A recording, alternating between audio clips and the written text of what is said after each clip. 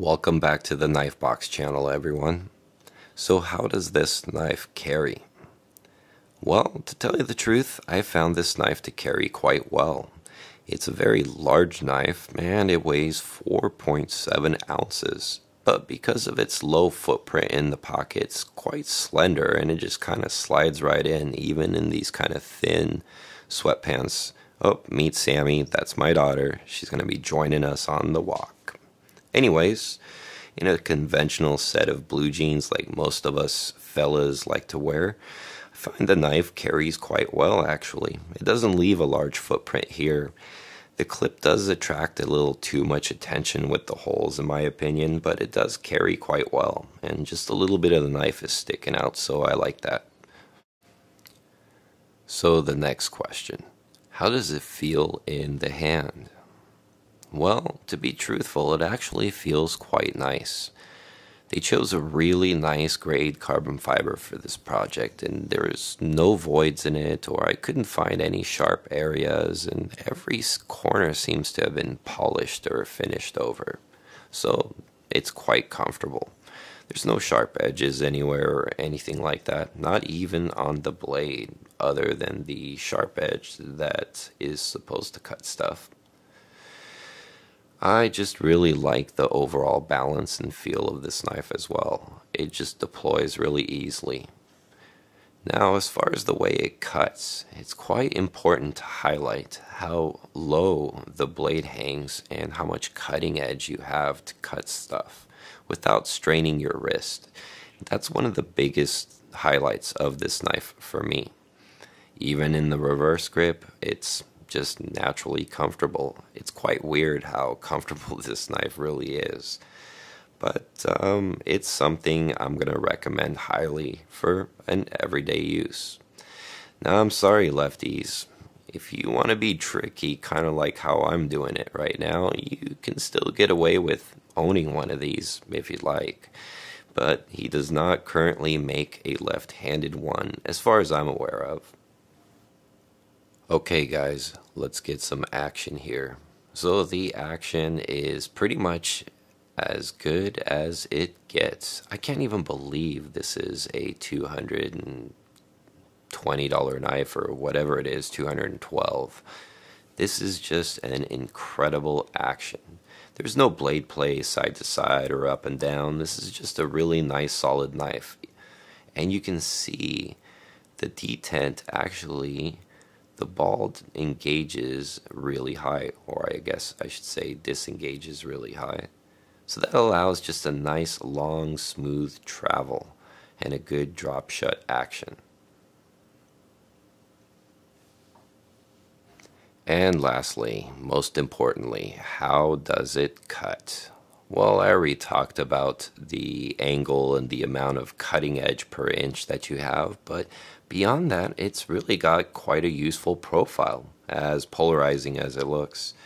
You do have quite a functional tip on it, and you have quite a bit of cutting edge. So as far as a cutting machine, I mean, I'm going to say this thing just really fits the bill as a good cutter. It's going to be fairly thin behind the edge. I came out about 18 thousandths behind the edge, which is pretty good for a production knife. So overall, I don't know. I'm just going to have to say it is a good knife. Bill, it will kill.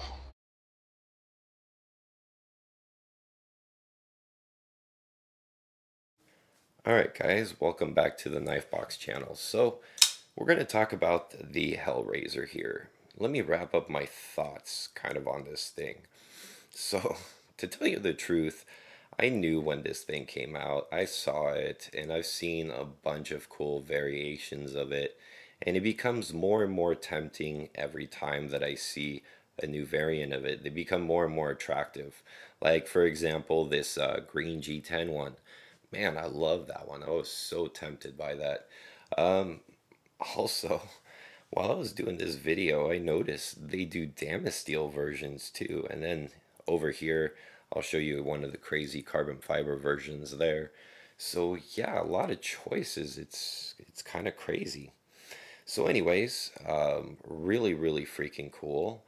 But I think if I'm gonna buy one, I'm gonna buy one of the mid-techs. And the reason for that is these very scary aesthetic holes here that you'll see in the clip here too. These aspirations, I guess you could say. They're not my flavor, you know? Like, I don't like holes everywhere. I think it looks cool and I get it, but it's, you know, if I can choose not to have it, then I think I'm gonna go that route because I really do love the design. Now, one thing I really want to highlight again is just how low this cutting edge comes down to. So what does that mean to you? Well, it's simple.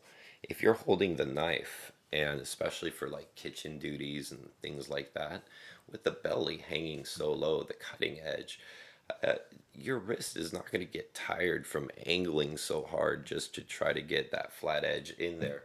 Something more like this, for example, right?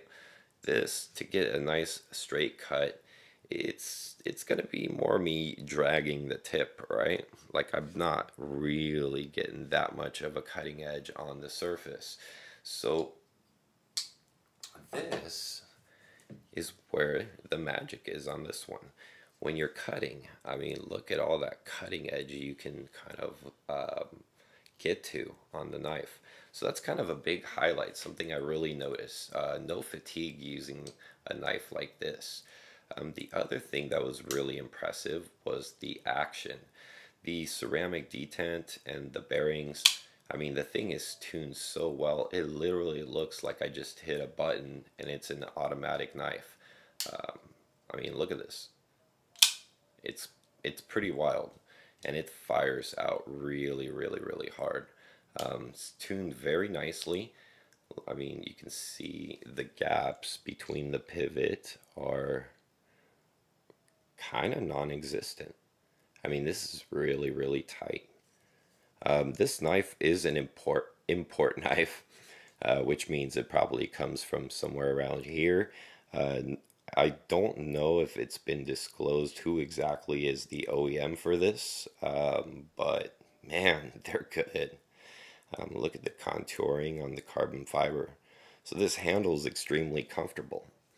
Then a little pop of color, I think, is a nice touch on both sides. You know, even kind of barreling out and putting a little polish on the barrel spacers. Let's also show off the liners, of course. If you look inside, they got some big old holes in there to save weight. So kind of everything's been thought out. And these liners have been nested right into the carbon fiber so it looks seamless and they don't move. Look at that, the liner locks right there. It's been polished, it's been jimped, and it's been crowned. And it's actually been kind of opened up right there to go with this little opening. So easy access. It does drop fairly fast, very smooth, very comfortable even in the reverse grip. I mean, wow. Just kind of like more versatile than what I actually expected it to be. And I was so curious about it because my buddy Dirk, please go subscribe to his channel right now. Anyways, my buddy Dirk, this is his knife, and he just kind of sent it, and I was always so fascinated because he loves this knife. And I get it now. It's just really, really, really well done. Sorry, I keep whacking the camera, guys. And the last thing I kind of just want to throw in there as well is the crowning. So you can see they jimped it first, and then they crowned it. So you have that nice smooth crowning. You don't really have this really ragged jimping up at the top. So the knife has nice grip to it, and you can get up on top of the blade, which is comfortable for cutting. Even if you hold it back here and you're not completely feeling on top of the blade, you still kind of are, and you still kind of feel like you got good control of it. So yeah, just a pretty amazing cutting tool. So now let's do some size comparisons and just wrap this video up here. So here's something popular, the Benchmade bug out. I got a really cool video coming up on this too. All the parts are in the knife box to basically pimp it out in all green titanium, including the axis lock bar, so that should look cool. Just to bring out a little eye candy, I thought I'd bring out the Phasma from Real Steel Knives. Really cool knife. I'm always fascinated when kind of these production companies try to come out with something to a custom level. This one was really well done. And the designer is Poltergeist Blade Works, which is, oh, I love that guy's designs. So next we get into like the closer to the mid-size range knives. Something even a little bit bigger, right?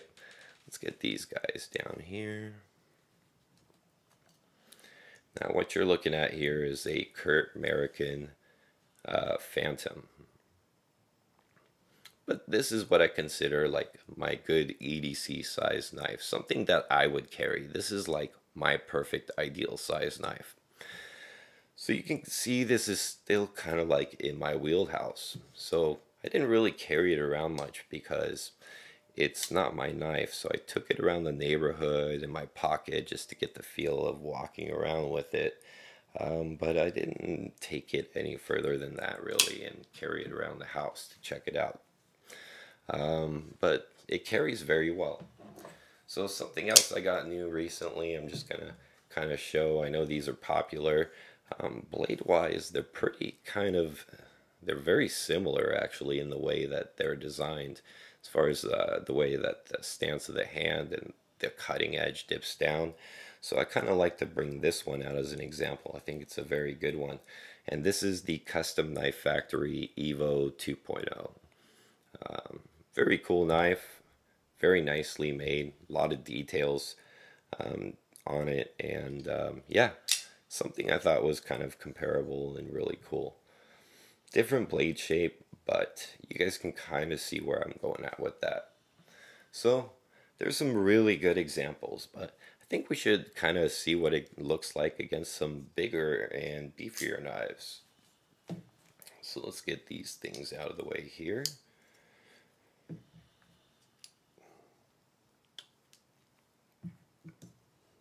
This thing here is a guillotine. Alright, so let's bring out some stuff here. So I thought the XM18 series was something everybody's familiar with. So here's my XM18 3.5 inch. This is 3.6 inch of cutting edge. So you can see they're comparable as far as the cutting edge is concerned, but because of the curve, you technically have a much longer cutting edge here than you do here. Hence you got more cutting edge inch per inch. So kind of cool. Then let's bring out a XM24. Figured that's a good comparison there. So there you have it. Now the XM24 does have a very large finger choil versus this one's just a sharpening choil. And this one's just choil-less, or I guess a little sharpening choil right there. So cutting edge wise, we're kind of all in the same wheelhouse, but a little bit more on the XM24 side, right? Which I believe is 3.75 inches on this guy right here. The last knife I brought out for comparison, just for kind of like more the bigger beefy folders, is this Emerson HMM. You want. What the hell is this thing called? It's called the XHD HMMVK. There we go. Anyways, so there you have it, compared to something really beefy and really monstrous. The HellRazor just kind of still sizes up. I mean, I'm impressed, guys. This knife, it just kind of fits everywhere. So, yeah, let's wrap this up with the final thoughts. So overall, the price of 200, and I think they started 212, and then the Damasteel ones I think were like 700 bucks. Kind of similar to what you would see in the when the Bags did Riot projects with the Steelcraft series, right? They had the Damasteel, and those were about like 700 bucks. So it's not crazy to think that a Damasteel one of these would be around that same price. So yeah, kind of a whole lot of different variances, cool carbon fibers, really nicely designed, cuts well, good tool, still has a nice viable, tip to use for cutting. I don't know, guys. I'm pretty much sold on it. I will not be getting the P series, but I think I'm gonna get myself one of those mid-tech versions. Really damn cool. Now I do have one prediction. I do predict that the mid-tech version is not gonna be quite as nice and refined as this one. That's just my assumption. I don't know. I guess we'll find out. Anyways, guys, if you guys have been eyeballing one of these and it's, aesthetically your jam, go out and get one. I mean, you are not losing any money buying one of these. They're just worth every penny. So, this is Alex from the Knife Box channel signing out. We'll see you guys on the next one.